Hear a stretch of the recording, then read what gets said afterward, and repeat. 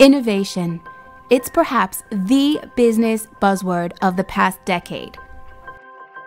Another word you've probably heard quite a bit: blockchain. That's one example of what's known as distributed ledger technology. That keeps us quite busy too. For us, it started with our very own blockchain team.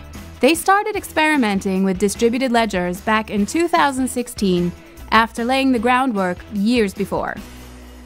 So far, this has yielded 44 proofs of concept and 8 live pilots. As one of the leading trade commodity finance banks, ING has been digitalizing the sector with blockchain initiatives like Easy Trading Connect. ETC teamed up with Société Générale to create and test the first prototype of the platform. They used a crude oil cargo shipment trade.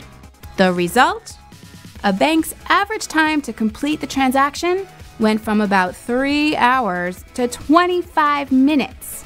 For traders, efficiency went up 33%.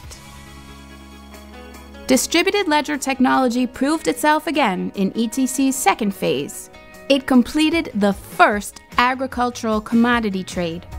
A soybean shipment transaction was done at 5 times the speed of a traditional trade. No paper contracts, no certificates, and no manual checks. Instead, it reduced fraud risk, lowered costs, increased safety, and allowed participants to monitor the trade's progress in real time.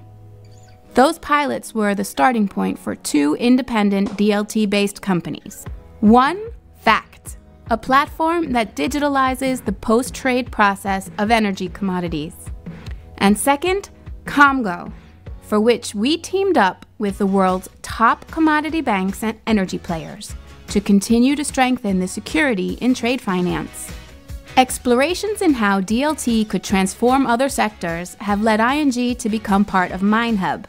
That's a technology company that uses DLT to reduce processes and approvals from weeks to hours. It also cuts down the paperwork for transport, invoicing, and payments in the mining industry. One of the financial industry's biggest obstacles to using blockchain and DLT is privacy. To overcome this, we've been working on zero-knowledge proofs, a cryptographic primitive that enables questions in a transaction to be answered without sharing the data itself. Like proving that a payment amount is within a limit but not showing the exact amount. We've released 3 open-source zero-knowledge projects, inviting external developers to improve privacy standards with us.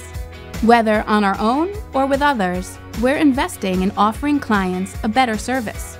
Step by step, we're moving to make things just that bit easier.